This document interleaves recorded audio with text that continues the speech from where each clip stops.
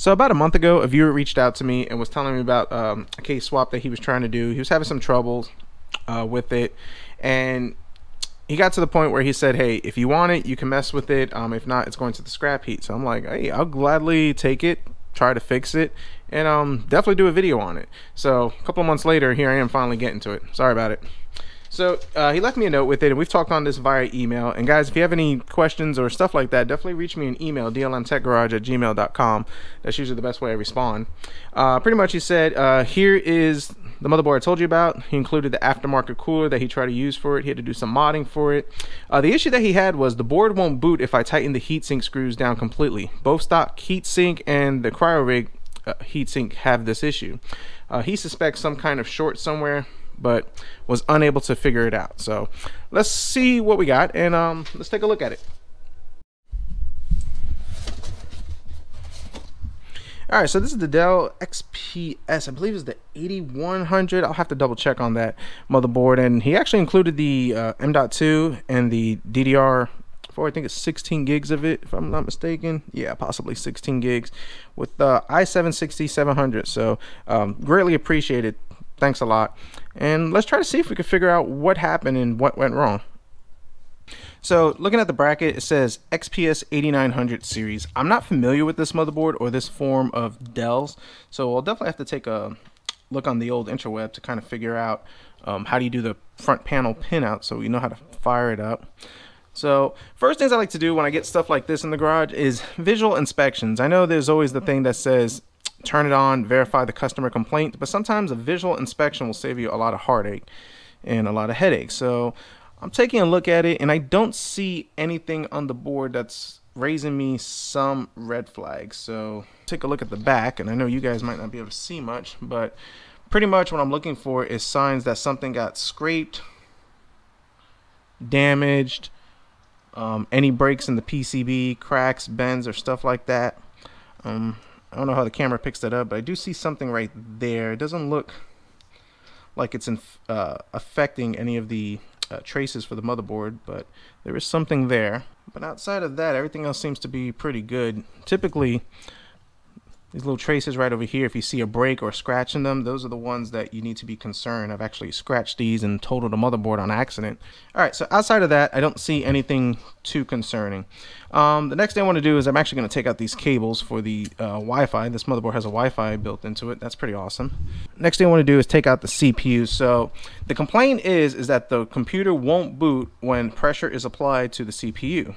So that tells me we're getting power, which is a good thing. But for some reason, when we put pressure on it, it doesn't boot. So that makes me believe that there might be a possible bent pin issue. Or another thing that I find too often is that thermal paste, when you're doing swaps and troubleshooting like that, we forget to check our hands, and thermal paste gets where it's not supposed to be. So let's go ahead and pop this open. I do see a little bit of extra thermal paste, more than there should be, so there is a little extra there. So let's see how the bottom of the CPU looks. Okay, so if you look right over here where this finger is, I do see a little bit of extra thermal paste, and I see thermal paste on two pads up here on the top right. So there is some thermal paste right over there that would affect contact. There's a little thermal paste over here. There's a couple of pads right over here that have thermal paste on them, so a little too much thermal paste might be what's causing this issue. And now's the time to check the socket to find out if, well, we're having the same issue over there. So we're definitely going to clean this up. Let's go ahead and inspect the socket. So looking at the socket, the easiest way I find to look at these things is, number one, through a magnifying glass, but also if you look at it, all the patterns should be, very smooth. There should be no abruptness in the pattern. I do see one right over here, and I know the GoPro is pretty bad at zooming in, but I do see one pin that looks like it's a little off, possibly touching another pin. So I think a combination of thermal paste on the CPU and a bent pin might be the issue. So what I typically do is I get a toothpick, and usually that is the best way. So now the pin looks like it, and I'm not gonna do it now. I'm probably have to do it off camera so I could kind of zoom in with it.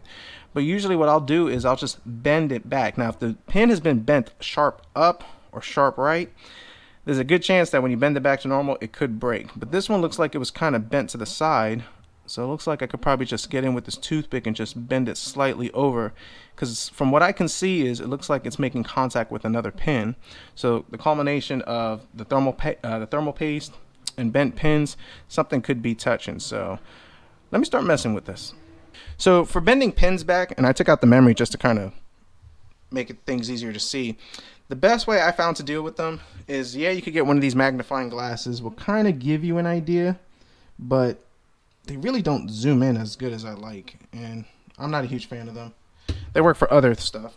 But your cell phone, a lot of these new age cell phones, they have some great like zooming features on it, but I was able to zoom in on it, and I don't know if you see it on this camera, but there is a pin that's bent over and touching another pin.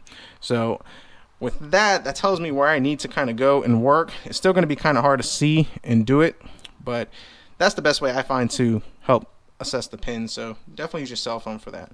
So let me see what I could try to do here. Now remember, don't use a ton of pressure on these things. These things are so sensitive.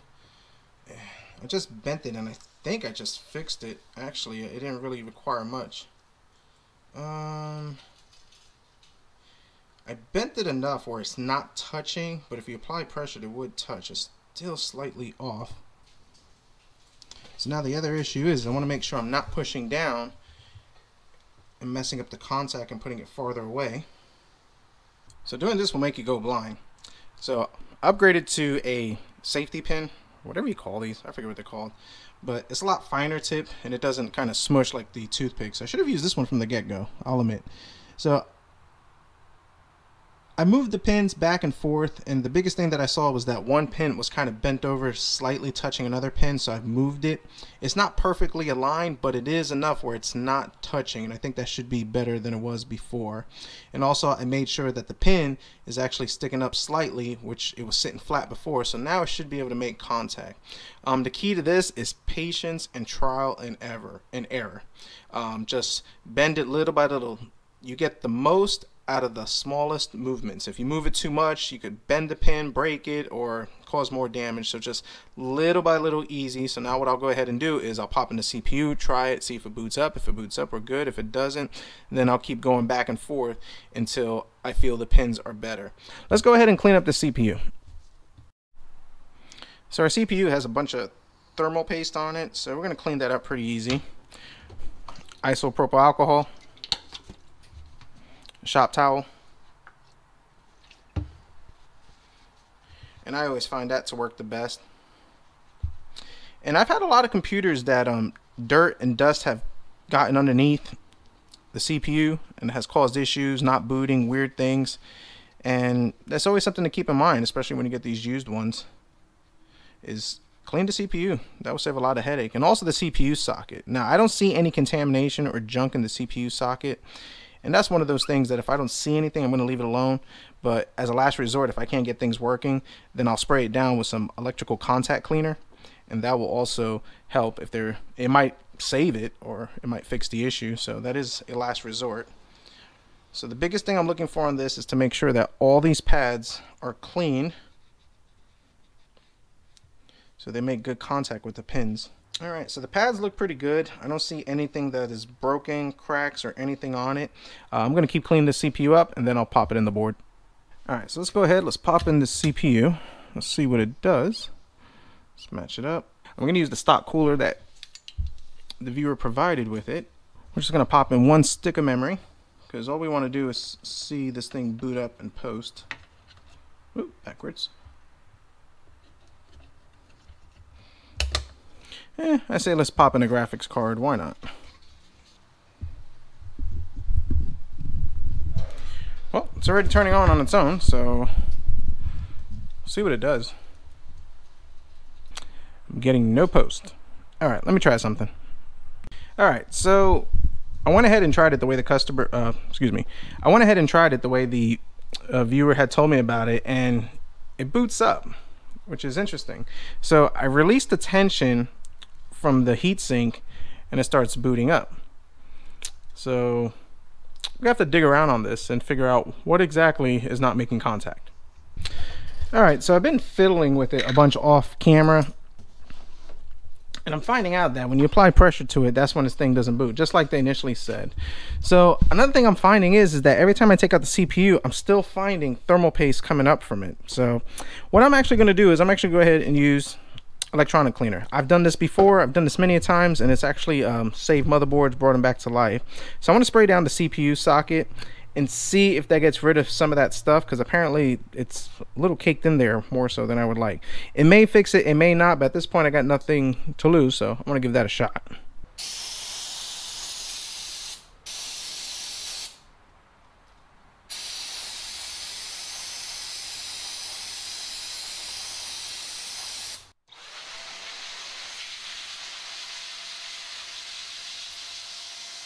All right, so cleaning it, put it back together, no difference.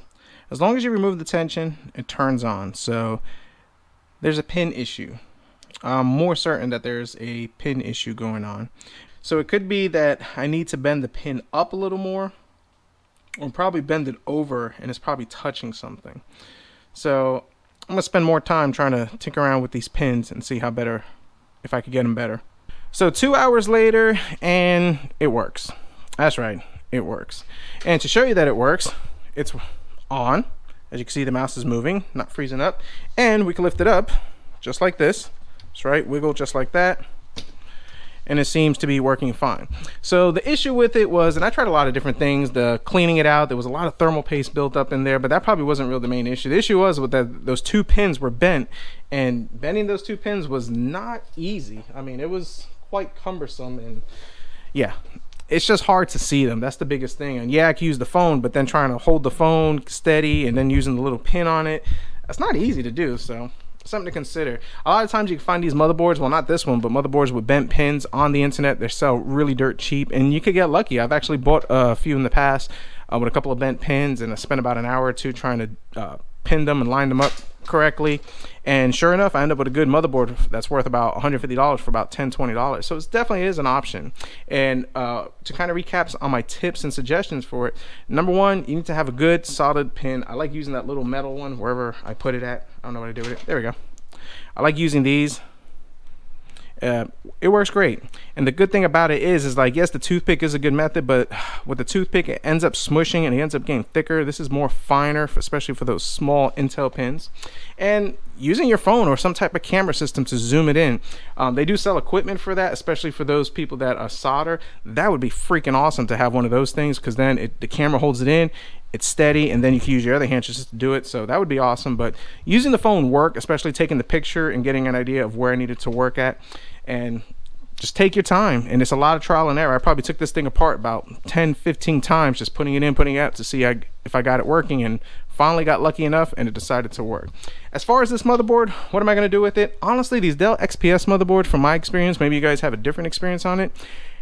In the past year, I've actually had about 8 or 9 of these XPS motherboards, the 8900, I think the 8700. I've actually had them come in and not working, just dead shorts, won't power on, a whole bunch of glitches. I had one computer that we just installed Windows like 20 times, and I never seen anything like it. Pretty much the motherboard was bad. So I particularly don't like using them for builds. I love the Optiplexes. To me, in my opinion, the Optiplexes are very solid motherboards. They're great. I mean, Optiplexes that have been caked in dirt in the worst environments still work great and are solid motherboards, when these, they're just not built like they're used to. So a big thanks to the viewer for sending this in. I definitely enjoyed doing it. It actually sharpens my skills for doing the pins, and I'm very thankful because now I got a new CPU that I'm going to use for another project, the M.2, along with those awesome fans that he sent me. So I'm very thankful for it. So guys, if you have any hardware that you want me to try to take a look at, definitely message me at dlmtechgarage@gmail.com. We could talk and work something out, and we'll see what I can do for you. Thanks for watching, and we'll see what we come up with next.